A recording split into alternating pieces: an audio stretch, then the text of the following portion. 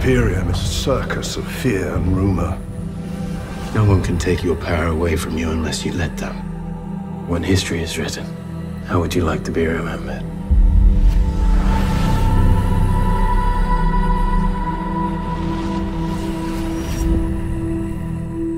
Dune prophecy begins 150 so years after the Great Machine Wars. It was basically like a war against AI. The machines are defeated by the human race because they become too powerful. After the Machine Wars, what grows up in the Dune universe is a kind of neo-feudalism, and power is very unevenly distributed, and there are the great houses that hold significant access to spice and to wealth. All the great houses have their own kind of fiefdoms that they lord over, their own planets. At the center of it is the Carino family. Carino has to balance the will of all of the houses, and he's kind of being undermined. The game has to be played.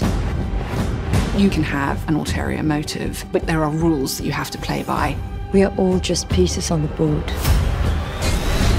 to be played in the pursuit of power. The conflict between House Atreides and House Harkonnen stems from the Machine Wars. And it's disputed what happened. The Atreides accused the Harkonnens of betrayal.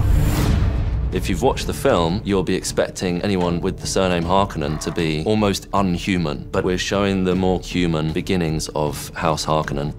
These people, they have a very complicated history. Valia was born with a sense of injustice. It's a shadow of what we're going to see in the Harkonnens later on, where they're completely devoid of any empathy or moral compass. They've got it in a sort of embryonic form. Dune prophecy begins 10,000 years before the birth of Paul Atreides. It's a very different time. House Atreides is yet to be established, though the Atreides name is trying to work its way back into power. House Atreides haven't really stepped their foot into the political game as of yet, but more to come.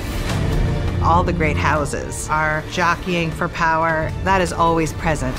They are always conniving and scheming behind the scenes.